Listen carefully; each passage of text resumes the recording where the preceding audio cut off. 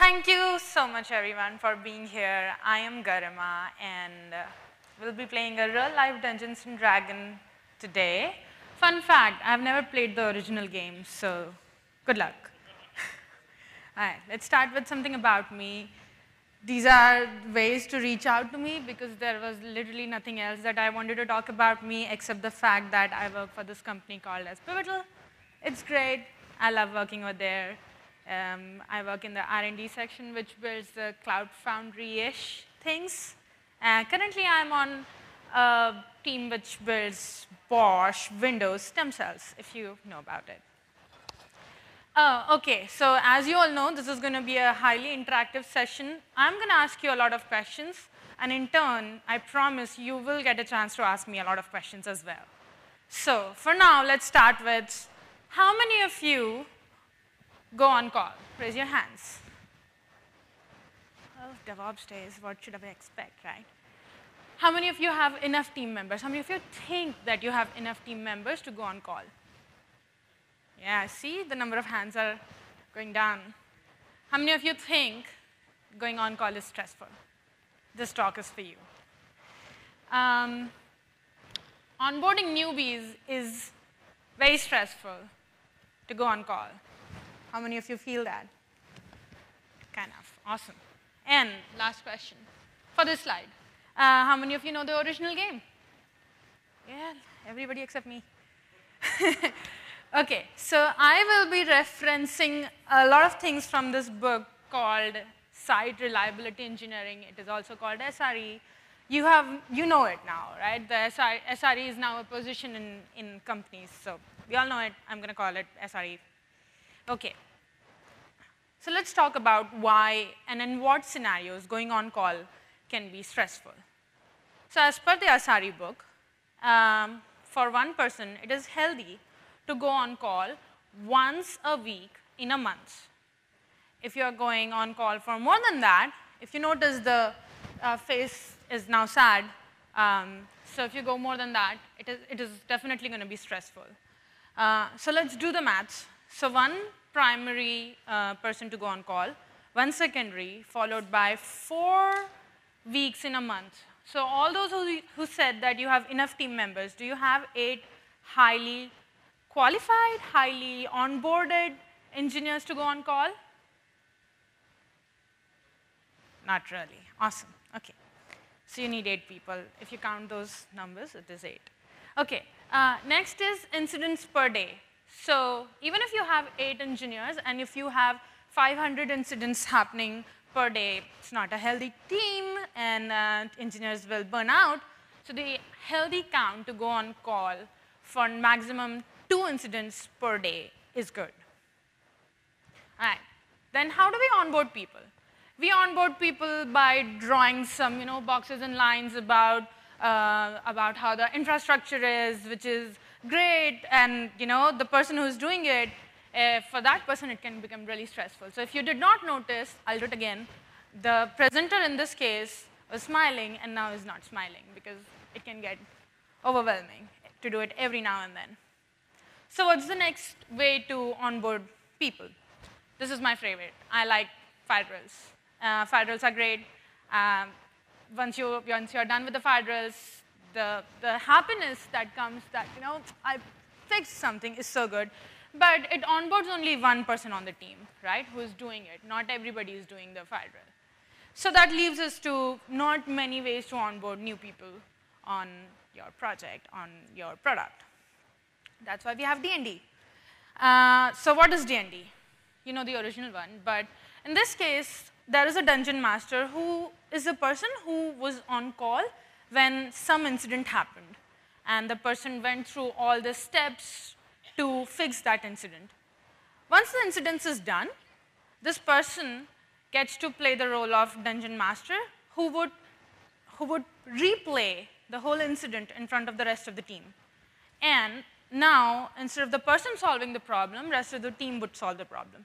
We will see a demo of this. But before that, I'm just going to put a snippet to increase the number of slides in my presentation from SRE book. So SRE book talks about it in these 4 or 5 lines where it says, blah, blah, blah, selection mechanism for picking a disaster, followed by a role-playing in which one person plays the part of a dungeon master, in this case, the system, and the other person plays the part of the on-call engineer.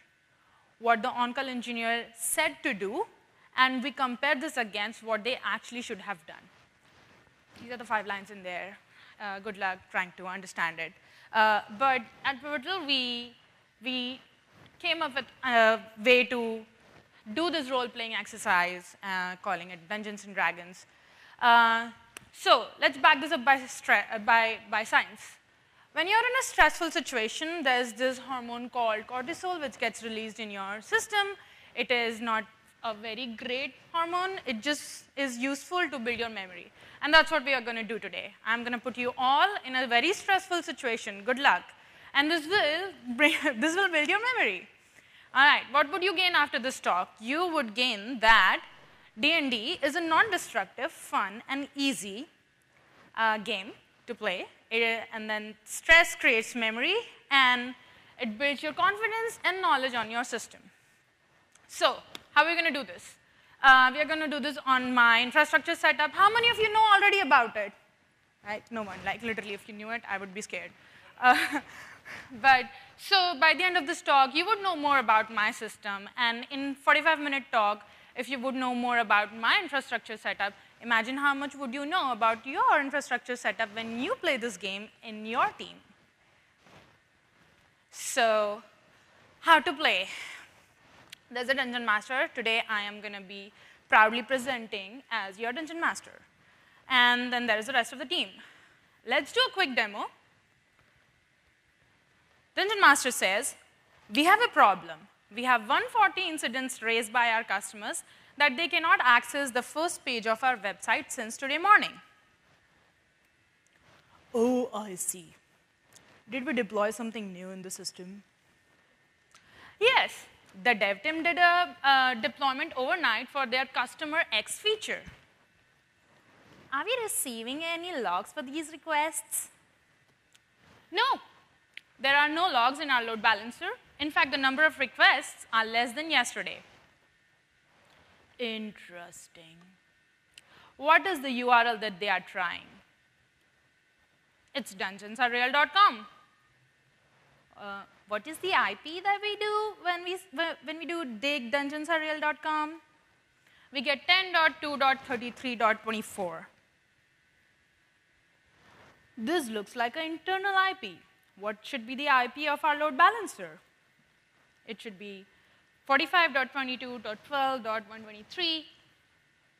Let's change the domain setting to first point to this IP. Then we can investigate on what happened.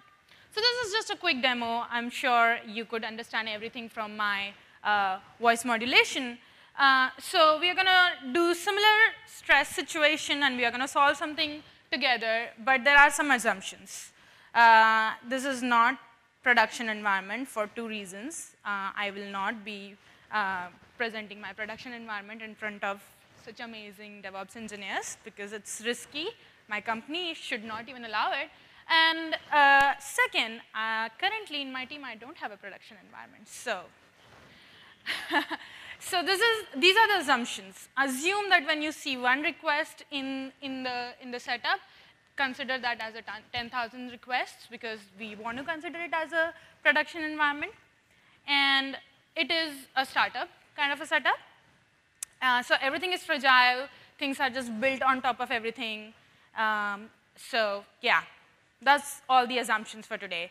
And I am done asking you questions, and now it's your turn to start asking questions. Are we all ready? Okay. Welcome to World of Dragons. So we are a startup. While doing some digging somewhere in Earth, we can't tell you the actual location, we found a lot of dragons, like literally real dragons, not joking. And so now we're a startup who sells dragons.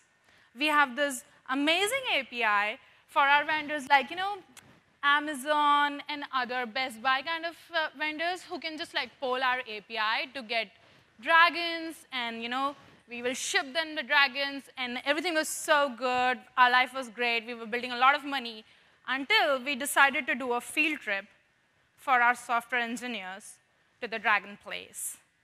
It's not good. It's not good, I'll tell you, because we are a startup, right? So we had one DevOps engineer, I should say one SRE that we had, that got eaten up by a dragon. Life is not that good after that. So we have a lot of problems, and we don't know solutions to that. So we hired all of you to help us fix these problems. And let's start to work. Let's start with our first problem, which is mystery of certificates. We are getting a not secure connection on our website, and all our clients who use our APIs are also complaining the same. How would you fix this issue?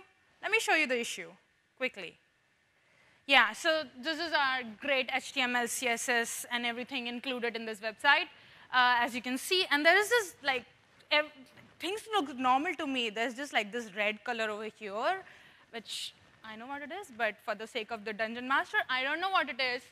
Can someone, or I'm sure many of you, help me fix this problem? Will it work? Can you? Yeah. If you explicitly type in https:// before the domain, does it work? That's a good question. Oh, it was already. It looks like it was there already. Okay. That answers my first question. All right, we have a question over here. If you view the certificate details, is it still valid, or can you look at like the validity date? Yeah, what detail, by the way? Can you explain what a certificate detail is? Hit F12. Hit F12, all right. Where is it? Wait, your Mac? I don't know that. Then click View Certificate. Sorry? Yeah, there it is. Awesome. Please expand the details.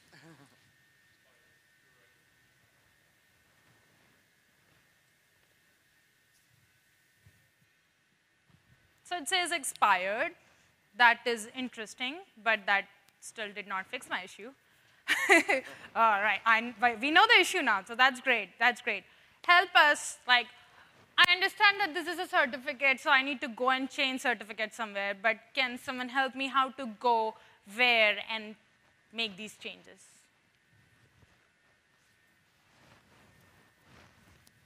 You would go to the machine where the web server is running. Good question, very good question. We are a startup. We have 5,000 machines. Huh? Which one do you want me to go in? Why do you have 5,000 machines? We're a startup. You take a name. We have everything. Big data. We are on Azure. Okay. We are on Kubernetes. Everything. We got everything covered. We are hiring as well. Okay. Are you in the cloud or on-prem? Both. She said Azure? Both. We're on both. We got everything. Like, as I said, we're a startup. Okay. Then if it's microservices, then go to the load balancer machine where the load balancer is running. Yeah. Which load balancer? The load balancer. The service. The service, yeah, yes. So you would have multiple instances of this service running behind the load balancer, right? Help me get there. Our DevOps engineer is dead. Help I me understand. get to So you that. go to the machine that's running the load balancer now. How do you get there? If you don't know your own infrastructure, that's a problem. Well, we hired you. Wow. All right. It was under construction. We have a map, yeah. So the question was, do we have a map of infrastructure? It was under construction when our DevOps engineer was eaten. You had use dig or NS lookup. Use dig or NS lookup. Okay, let's do that. Dig what? dragonsworld.org. Okay, so we get something here. Do you want me to remove these things? We got something here. That 35, 241, 24, 23. Awesome. What do we do? What do we do with that? Go to your Pivotal console and find that IP address. So this startup is not pivotal. So you want me to find what? This IP address? Like, what should I do with this? Is the machine Linux or Windows? Either you SSH or RDP into it. in front of this? Okay. Before I answer your question, someone else, I'm sorry, I don't know your name yet, asked me to throw HTTPS in front of it. Okay, what should I do next? Hit advanced, okay. And I'm saying proceed? Proceed, okay. This is what we get. Okay, so it doesn't have a web interface, then I'm not sure. Can you trace route the IP to figure out which of your providers the load balancer is hosted on? Awesome, that's a good question. Trace route. How do we read this? Well, we know we're at UIC, so we're starting at 1 and going out to the internet. It ends at googleusercontent.com, so we assume it's on GCP or Google App Engine. Oh yes, that rings a lot of bells. We have something on Google Cloud. You name it, we have it. And this is how the platform looks like. What to do here? Come on, this is all your things. Tell me what to do next. We have AWS. We hired you. Okay, so we know that there is something hosted with some IP on GCP. What should we do next? GCP, so first figure out what service manages certificates for your infrastructure, for your VPC. Okay, so let's Google. What is that certificate management service called in GCP? Google Cloud. Yeah, I mean, again, I don't know. Maybe somebody here can tell better about GCP. Okay, so Where's Harvey? Harvey? Nathan Harvey. Okay. Yeah, so once you find that certificate most clouds have a centralized certificate management entity for whatever you're deploying. Fair. So once we find what that service is, from that portal we can get to that, and then there see what's going on. Somebody else said something. All right. So what he suggested is go to the certificate provider interface on Google Cloud. We don't have that. But we have some word that you used, so I'm going to navigate over there. We do have a load balancer here. Okay? And yes, that's the certificate. And I look at it, it is expired, and thank you for getting us still here, because obviously I did not have any idea that we are hosting our services on Google Cloud using this load balancer. So this is great. Now I know where to go and change the certificate from. Thank you for solving that problem. But this is literally the beginning of the problem. Now let's get on to some real problems, right? This is just a test whether you all got D&D or not. Now let's actually play D&D. So next problem, requests are in dungeon. After a late night deployment of our new app by our dev team, because you know we are all agile, we don't deploy, the dev teams deploy, we have started getting errors where all our clients are randomly receiving HTTP code 429. This issue, as usual, did not happen in our staging environment. Help us fix this issue.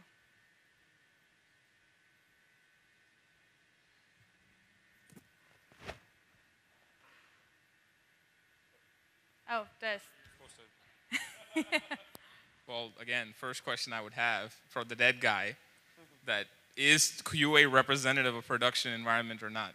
Sorry? Right? You said you tried this in staging and nothing went wrong. Yes. My question is staging representative of production for the dead guy? Yes, it's all representative of production. We are all agile. Okay. Well, the DevOps person is dead, right? Okay. So then first we would, well, in this case, I would go to the version control management system and see what that deployment, how much of a change was it? Is it a big, impactful change? Is it a minute change? What is it, right? And at this point, I would ask, there should be a rollback strategy, or you spin up another staging environment or another prod environment that's representative and deploy the application there so you can test within it. But first, you roll this back so you can get service up. What's error code for 29? Okay, Google Oh, it. okay, too many requests. Okay, Too many requests. Okay, so there are too many requests. Maybe there is a new feature which is highly in demand. We had some hands over there. Okay. Yeah, Matt, get on it. Okay. I was just saying, can we reproduce it? Is it random or is it some pattern we can figure out? Good question. Let's see it being produced. There it is. Some reasons. So we can reproduce it.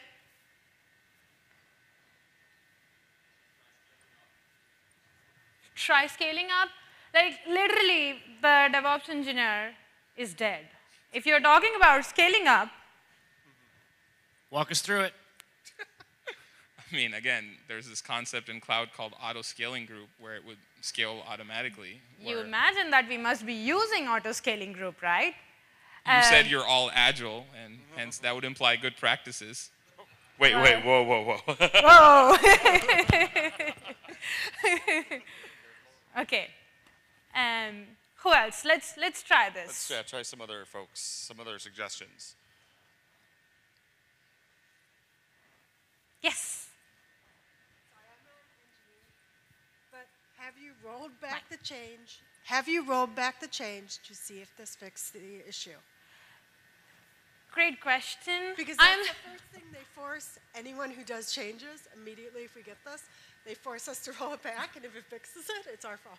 Makes sense. Makes sense. We can totally do that. Our dev team is sleeping right now, so we will pass on to that for now. But we will totally do this. Was there an update to the web server which changed the max request count? Ah, very interesting. How should we find that out? Well, see, there are VMs. There are ways to get to those VMs and find the IPs and SSH onto those VMs. You all need to just tell me what to do. You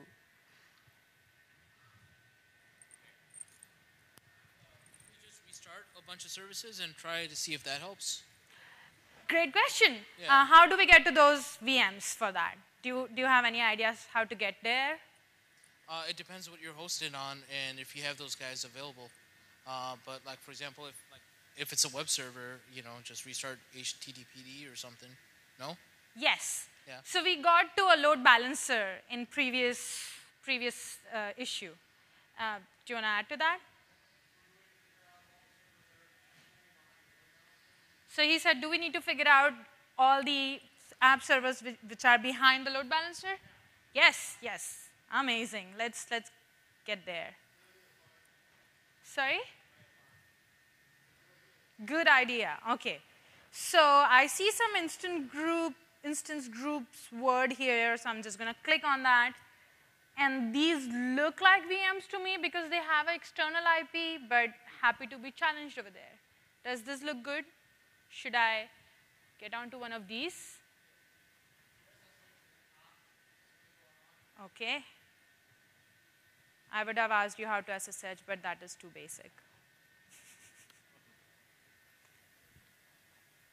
Okay, we are in here. You want me to do a top.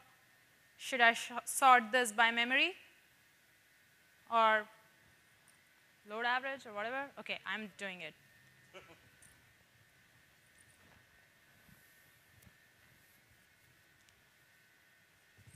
What's your thought process? Do you want to just talk about it? He's looking for resource contention. Nice idea. We have a hand raising over there. Are the instances healthy in the load balancer? Let's check that. Since I use Google Cloud, this means 3 instances are healthy. So the instances are healthy. We have a hand over there.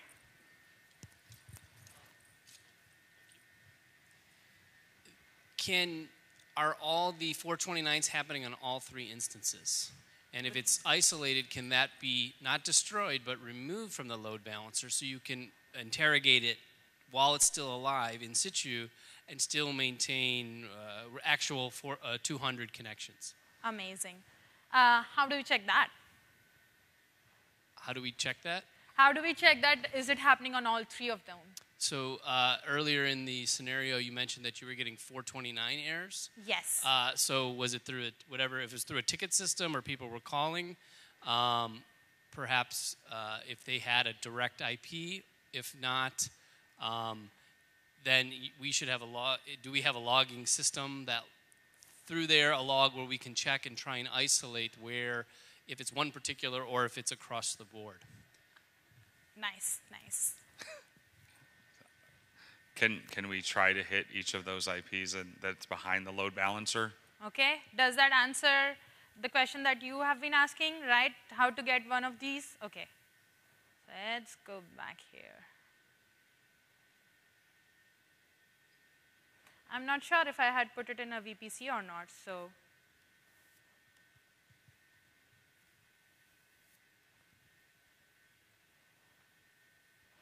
It's behind. It's behind a firewall.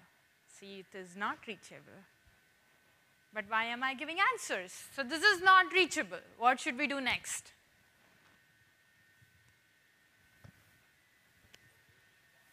Can you say it louder? Hit it locally from the box. Good, good. Okay, so we are already in the box. So I'll do something like curl IP address / let's just do this, right? Are we getting any answer? Not really. Should I try the private IP of this?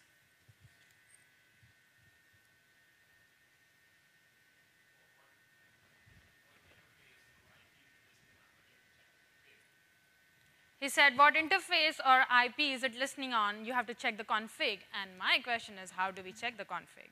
Well, we also know. Depends on the web server you're running. The browser could tell you that. Now you can hide it. Yeah, okay. So yes, check the config. Probably HTTPD would be Apache would be the most common, I would say. So check for that. We also know we need to hit it on HTTPS, and it's insecure right now. Right.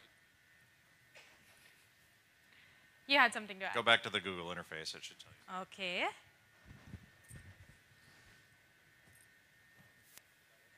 I don't know GCP at all. If this was AWS, I could tell you exactly how to do it.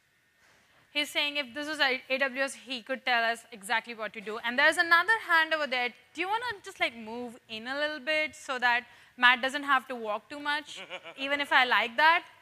Can we try running that curl command on the box again, but with to hit HTTPS and to hit with the insecure flag? But not on the internal network, on the external network. Okay, on it.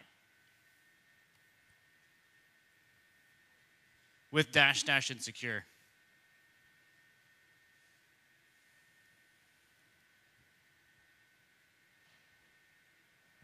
We have a hand of, oh, yeah, go ahead. So I don't know Google Cloud, but there was a tab above that said monitoring. I wonder what happens. Interesting. This tab, did you mean? Okay, there it is. You had high expectations, didn't you? Why was there a spike early in the morning? Was there any because activity? I was testing the... Testing it, okay. I was testing the presentation. Make sure. Let's do it 6 hours. Are Maybe you I able did to, not test I'm it sorry, as much. are you able to ping the gateway or the other nodes behind the load balancer as well? You mean other instances in the load balancer from the from browser or from within? From within, if you're able to ping the other nodes, and if you're able to connect to the load balancer from there. And within the load balancer itself, you might want to check the configs to see if those nodes are actually included in the config file on the load balancer itself, because it might not be configured properly, maybe. I missed it. Can you say it again? Oh, sure. The config file on the load balancer itself to see if it includes those 3 nodes. Okay, so you want to see the config of load balancer itself. Yes, in addition to the pinging of the gateway and the other nodes. Okay, so I did try a curl here. It didn't work. Do you want me to ping it? Sure. All right. Okay, looks like it's timing out. Try the internal address is what I heard, so let's do that as well. Okay, so let's take a step back after this and let's see what are we trying to get to. Like, can somebody like talk about the thought process? What are we trying to get here? We want to know what process is running the service on what port. Gotta figure out why that specific process. So he said we want to know what process is running on what port in the VM so that we would know what to do with it, something like that. Where to keep looking? Where to keep looking. All right, okay. So, and like I understand that we are pinging different machines in the system, but on the machine itself, we haven't done much. We want to figure out if the problem is with the load balancer or with the apps running on the app servers. Awesome. How do we do that? Do you have application logs for the load balancer, or do you know what the application logs are on the app servers? I don't have logs from load balancer, but I do have logs on the machine from the process itself. However, you will have to help us get to those logs, right? I don't know what, I mean, what your web this whole session is about, right? We are learning some new tools, new techniques from each other. How do they debug? And that's what this whole thing is about. Oh, all right. We're gonna put. So I tried it from 2 other devices, and it comes through just fine. All right, it's you got to keep trying. You would see it. Okay, all right. So now that randomly I started seeing the count work on your laptop too, tells me what Jeremy was saying there. Maybe it's an issue with one of the machines because the load balancer keeps sending us to the bad one first, then it probably did a round robin, had enough, and then sent us to the one that's working correctly. Fair enough. Okay, so now I would say you remove them from the group and then attach them to an external facing network to the machine and try each machine individually to see what the issue is there. All right. Is there a better way of doing this? Because this will bring down the site, right? If I remove them all from load balancer. Well, can we look at the web server logs and see which one is throwing 429s? There was an idea, but it got cross-questioned with how to find the logs. You have something. Details tab on the load balancer. Can we go to the details tab on the load balancer?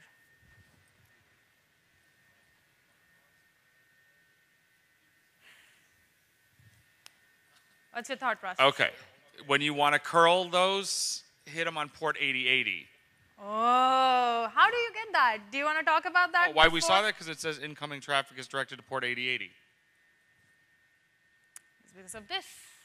We missed this bit. Okay. So let's do this again on port. Not ping, curl.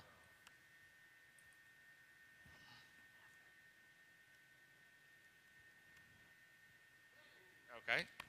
Try That's the other good. All right. So what was breaking? Haha. You didn't fix it yet.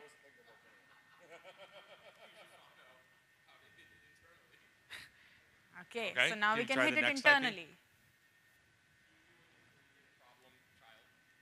Okay. Well, wait. Is this the IP address of one of the nodes, or is this the IP address of the load?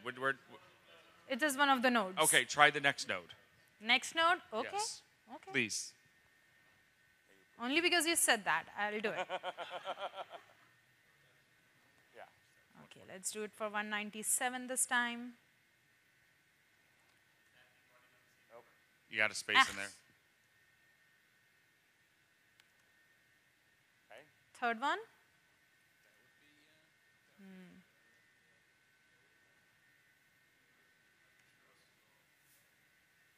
Ready for this one?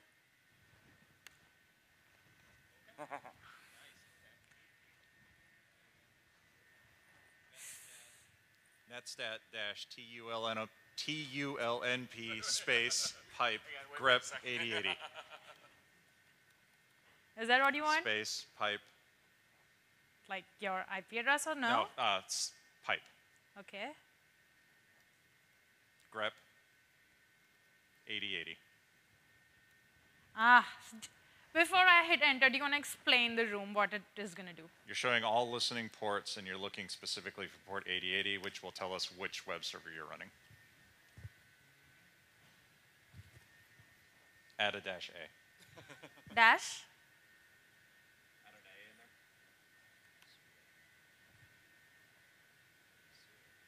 Yeah. Oh, okay, sudo.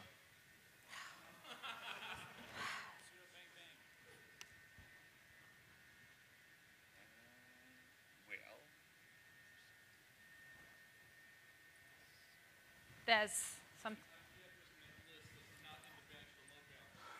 That IP address in the list is not in the batch of load balancers. Is that what you're saying? Thought I was. So The- I see two different 35 dot addresses. Third one was a 35, but that was the app server itself, not the load balancer. The load balancer IP, as we saw, was 35 this. I saw a hand somewhere. Maybe not. Okay. So what do we get from here? Yes.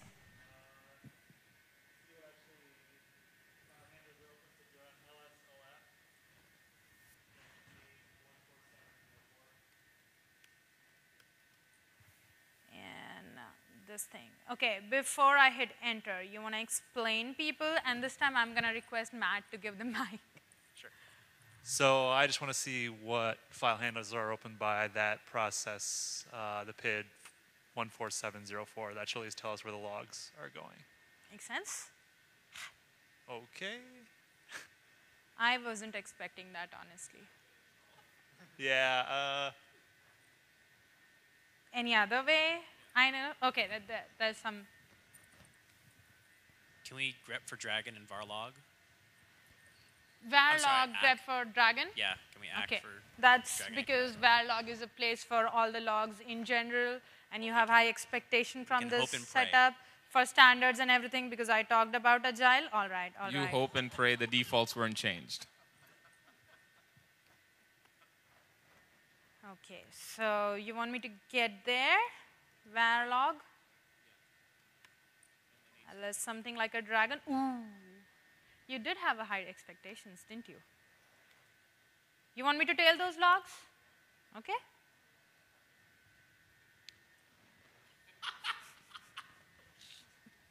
Well, that's how production systems are, not that straightforward, right? But it says health check is healthy.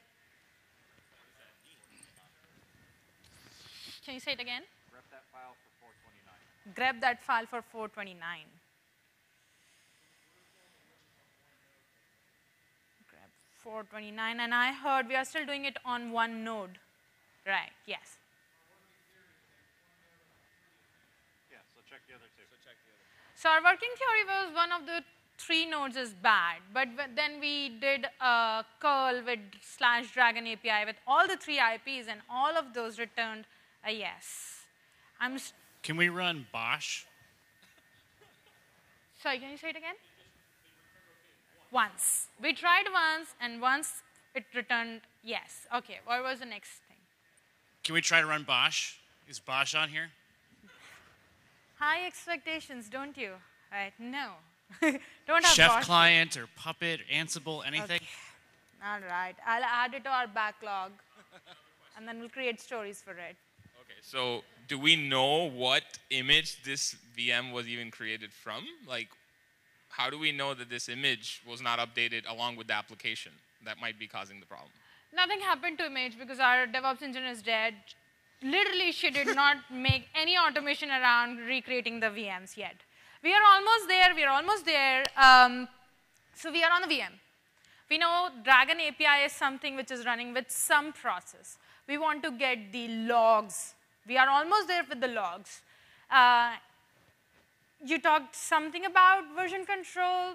Somebody else also talked about getting to version control. We just need some way to connect the dots. Anybody? Now, yes.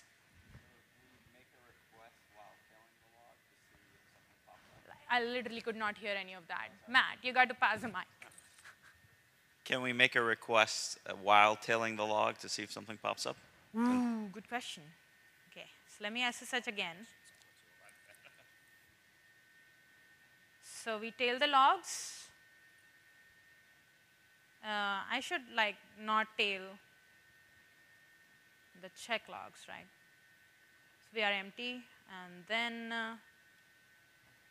call itself at port 8080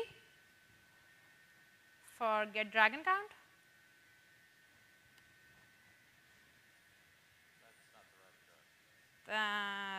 Sorry, what? That should have worked. That's the address you're coming from. IP, right? Oh, You have to I'm do sorry. HTTPS. Let's get the right IP. Let's take the private IP.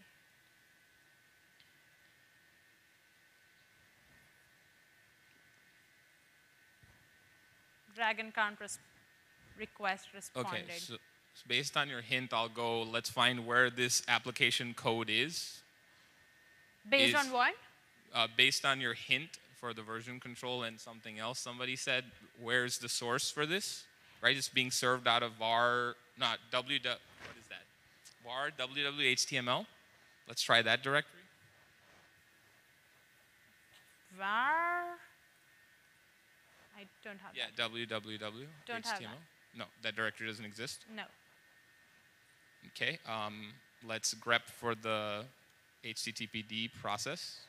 Is this Debian or CentOS? So you want to get to the place where this code base is sitting. Does anybody here can talk about how can we get it using /proc? Does it ring any bell? So we have a process ID. She wants to talk. If you go to /proc/process ID, there are a bunch of files. I don't remember which file exactly, but if you ls I'm just trying to get the L. Okay, so you want me to do ls? Oh, sorry. Yeah, ls-l and enter, and then that's fd. Yes. Could you ls in the fd directory there? So the fd directory file descriptor. Yes. Right. And you need to sudo. So that's the files that the process is opening, and sockets are sockets. And if you see, yeah, but I guess the source code is closed. You're almost there. If I get here, and if I do a ls, that's where the Git repositories are sitting, and the name of the repository is Dragon API. Can you run ls-al? ls-al. Okay. Can you run git status? Where are you talking from? Why can't I see? Yes, okay. Wait 1 second. What do you want me to see? Do here? I Okay, don't git see status. Okay, I don't see a .git folder. Okay. In interest of time, we're almost there. The code base is actually here, not this one.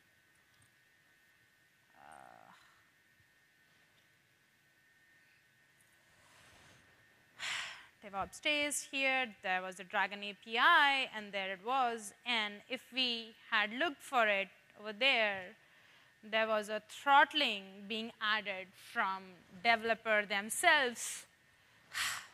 And that's why it was working well in staging, because not that many requests were coming up. So this case was when load balancers itself IP was being rejected because load balancer has finite number of IPs. This is one of the problems that I faced when I was actually in one of the startups. I had few more cases of trying to solve here, but in interest of time, I'm going to move on to recapping it. We use this technique for not just going on call and not just for incidents. Now we use this technique for any kind of debuggings that we do in our teams, like pipeline investigation, why something is not working, and if one person or a pair solved the problem, they would present it to the rest of the team, and that's how we increase knowledge and context on our team. That's all. Thank you for having me here.